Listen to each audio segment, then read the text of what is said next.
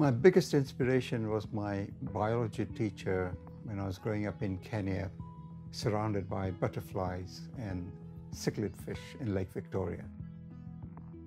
Later, I was fortunate to find myself in Cambridge at a pivotal time in the development of new ideas and mammalian development, and I was supervised by Robert Edwards. My work on mammalian development was driven by pure curiosity. I was interested to know whether eggs which contain just maternal chromosomes without any contribution from paternal chromosomes could develop normally. This is the case in some organisms, but we found that this is not the case in mammals. And the reasons for this turned out to be very surprising and exciting. This discovery provided the impetus for the whole field of epigenetics, which is the study of heritable changes in gene function without changes in the genetic code. What we found in our experiment was that the mammalian development requires fixed numbers of chromosomes. But it's not just the numbers that are important, because what we found was that doubling up of either maternal or the paternal chromosomes did not lead to normal development. Contribution from both maternal and paternal chromosomes were required for normal development.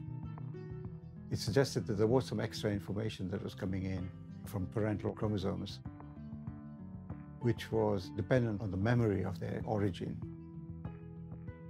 And we call this phenomenon genomic imprinting.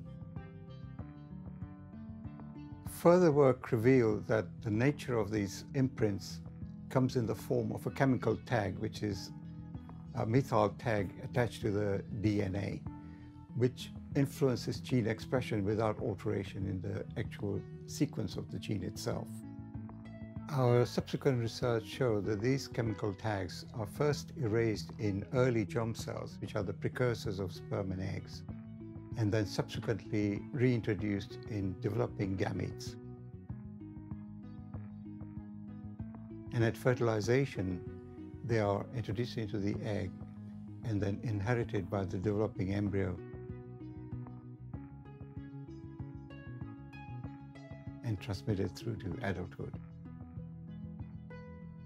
Importantly, we found that disruption of imprinted genes have consequences and cause human diseases, such as effects on behavior, obesity, cancers, diabetes.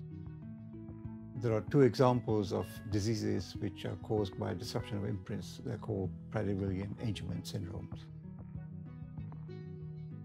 The enzymes involved in the introduction of epigenetic modifications and erasure are primary targets now for therapeutic discoveries to treat many of the human diseases.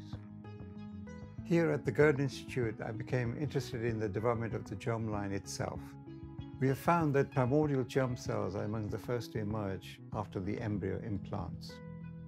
We have gone on to identify the key genes that are involved in the development of the early germ cells. Our aim is to study whether epigenetic marks, apart from imprints, are transmitted by the germline to subsequent generations.